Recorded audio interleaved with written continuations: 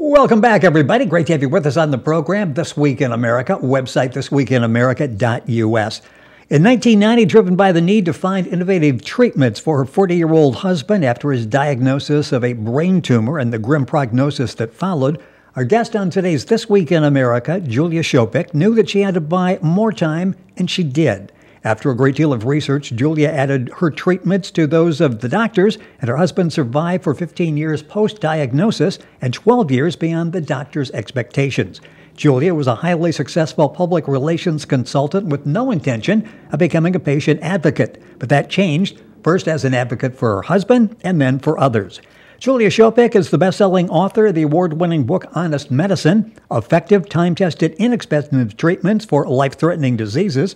Through her writings and her blog, honestmedicine.com, Julia's goal is to empower patients to make the best health choices for themselves and their loved ones by teaching them about little-known but promising treatments their doctors may and may not know about. Julia's writings on health and medical topics have been featured in international publications. She's written guest columns for the American Medical Association, posted on high-traffic social media sites around the globe. Julia Schopick, author of the Amazon bestseller Honest Medicine, Effective, Time-Tested, Inexpensive Treatments for Life-Threatening Diseases, now being translated into other languages, and she's back with us on This Week in America. Julia, welcome back to the program. Great to have you with us once again. Rick, you know I always love being on your show. I actually write to you and ask you if I can be on your show, which I don't do with very many people. So thank you for And having I write me. back and say, of course you can. There's so many things to talk about, and you've helped so many people, literally hundreds of thousands of people. This is National Autoimmune Disease Awareness Month, and I'll start off by talking about that, and then we'll focus on a particular treatment that you have and a new book you're working on. Over 15 million people suffer from autoimmune diseases. Talk a little bit about that and the tremendous toll it takes on the American economy. You know, it's these figures are staggering, and you're absolutely right. It's $100 billion in direct healthcare costs to the American system. 50 million Americans are afflicted, and 75% of them are women. I'm reading, of course, from the AARDA's statistics. That's the Association of Autoimmune-Related Diseases. And by the way, Rick, those are old statistics. I mean, about 3 or 4 or 5 years old, and I keep looking for updated because it's getting worse. You know, with all of the impurities, I was going to say crap, in the air and in our foods, somehow autoimmune diseases are on the rise. If your listeners would like a list of autoimmune diseases that can be helped by this one treatment we're going to be talking about today, just write to me at Julia at Honest Medicine. The list keeps going up. And you can get all that information. It's an excellent website. I mentioned the award-winning blog. It's honestmedicine.com. Of course, you can link on directly by going to our website, thisweekinamerica.us. The book is Honest Medicine, Effective, Time-Tested, Inexpensive Treatments for Life-Threatening Diseases. One of those treatments that you came up with, we're going to be talking about in the program today, LDN. Talk about that, because this really, am I overstating by saying it's a miracle drug? I mean, it seems to work in so many cases. You know what? I would rather say that it's a drug that people for whom it works call a miracle. Okay, that's fair. That's fair. I'm laughing because I also wrote an article about how to separate the wheat from the chaff, the good from the bad. And one thing to watch out for is when people say this is a miracle.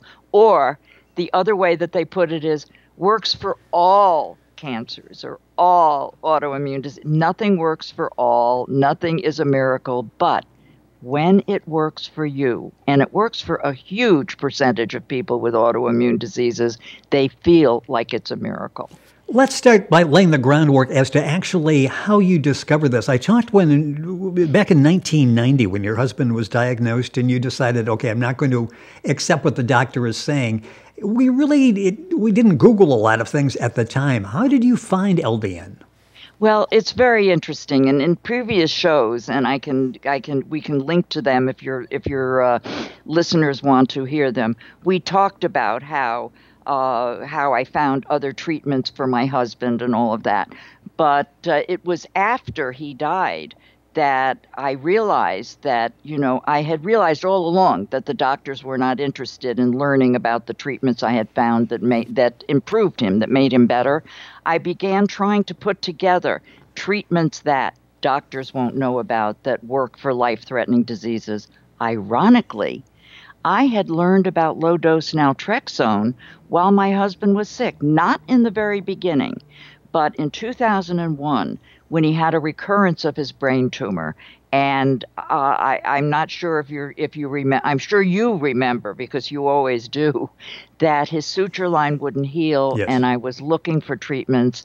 And one of the treatments that I found, not for his suture line, but to keep the cancer from coming back, was low-dose naltrexone. A good friend of mine, Dennis Roth, called me and said, you've got to talk to this gentleman, Dr. Bahari. And I began to do research on Dr. Bahari, and I found that indeed he was a very innovative, very exceptional doctor.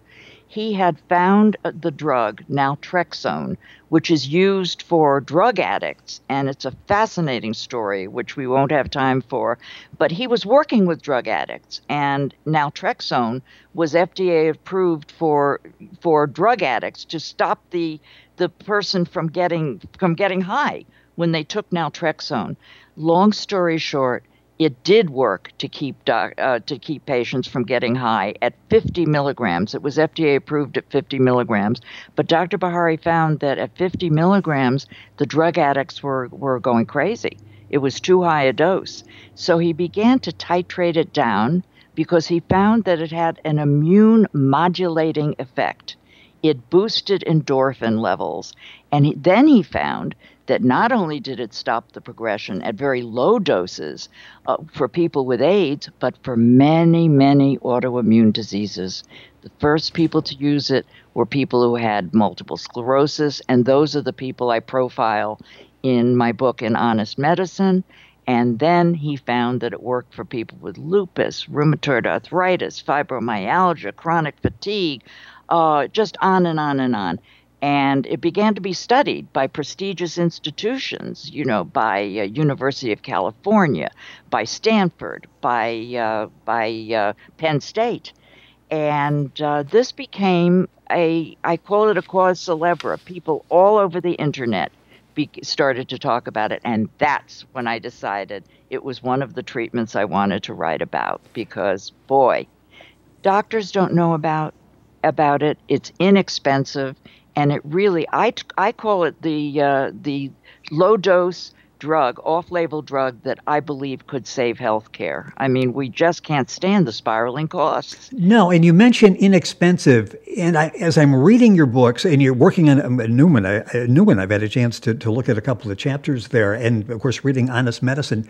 Inexpensive is good and bad news, isn't it? It's good news in that that's exactly what we want, but bad news in terms of getting big pharma on board with this and getting doctors on board to prescribe it more. Yeah. You know what? Absolutely. For some, I'm sure your listeners know, I know you know, Rick, that big pharma does all of 90%. I see. Remember, I told you never to say the word all, and here I was starting to do that. But it's just about. Just about all Yes. of the FDA testing is done by big pharma. In other words, they do the testing for the drugs they want to put on the market. And this is dangerous stuff because, people like John Abramson have written books called Overdosed America, this was years ago, which tells how pharma lies. Not all the time, but often lies in what it says about the drugs. It's testing because they want to put them on the market. So do they want to put a drug that is so low cost, about $1 a day or less? Do they really want to test it? And if they do, will they raise the price? And Dr. Bahari himself, Dr. Bernard Bahari, who invented low-dose naltrexone, and I use that word advisedly, he was about to sign a contract with a pharmaceutical company to produce LDN, low-dose naltrexone. And as his pen was out, ready to sign his name, he said, "Oh, how much will you be charging?" And when he heard the amount, I believe it was several thousand a month, he said, "No deal." So that's the bad news. The good news is that if your doctor and you know about it, and if your doctor is willing to prescribe it, it has to be made by compounding pharmacists, and I do have lists of those that do it well, and it is very inexpensive. And that's the good news and the bad news. If it's something that you think, okay, this may work for what I have or a friend or a family member has, get a hold of Julia. It's very simple, honestmedicine.com. Julia Schopick, our guest on the program. Past programs, and we've done a number of shows you can pick up on our YouTube channel by going to our website, thisweekinamerica.us, and clicking on the videos icon. You can listen to iTunes, the programs we've done before, where we really go into detail in a lot of these specific areas. I mentioned you're working on a new book. Talk about that, because this is fascinating. These are people who have been helped by LDN and had some initial reluctance on the part of their doctors to prescribe it. Oh, Rick, it was just horrible. And one of the reasons I'm writing a book totally about low-dose naltrexone, and I did share some of the completed chapters. The book is not completed, Right. but the chapters I shared with you are. The reason I'm so adamant or excited about getting the word out even further about low-dose naltrexone is these poor people in my book, in the new book about LDN, one person waited 50 years. His name is Lad Jellin, and he waited 50 years after being diagnosed with Crohn's disease before he finally could get low-dose naltrexone. It worked, and are you ready for this, Rick? Even after it worked, he was part of a clinical trial at Penn State, and it worked for him. He could not find doctors who would prescribe it, even though he was able to say, it worked for me, and here are the results. He was able to show them the results. You know what they said to him? You're going to love this, Rick. They said, well, we will prescribe the other drugs for you that hadn't worked before, by the way. No. But they would not prescribe LDN. He found somebody who would.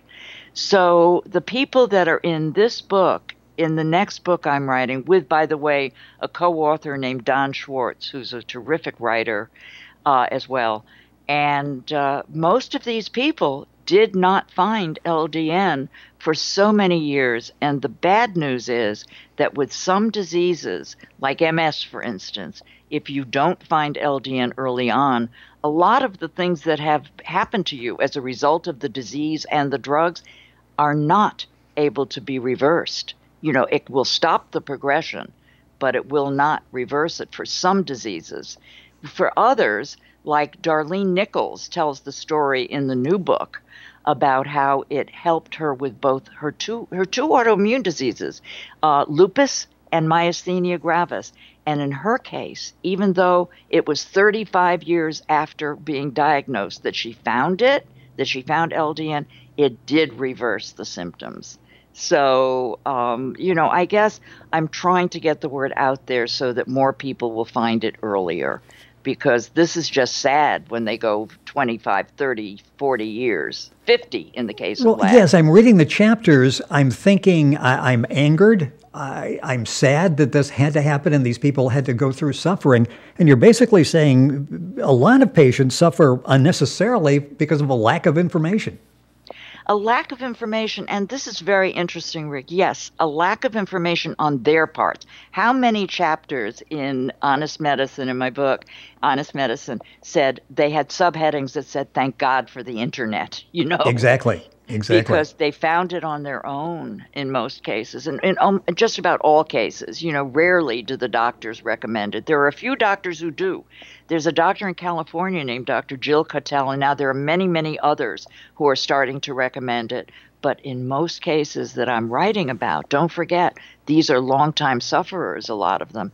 Their doctors absolutely refused. So they can be given, part of what I do some consulting to teach patients how to convince their doctors to prescribe LDN. But I'm not going to kid you and say that every doctor will do it, even when given the correct information. It's a sad thing, but getting better. We're getting more doctors who will. Well, I would think it would, because of the success of the book Honest Medicine, published in a number of different languages. What a hit over in Norway, I understand. It was part of a documentary there, and it's doing quite well. And you're working on the new book because of all the publicity and the people understanding this is really something I need to approach my doctor about.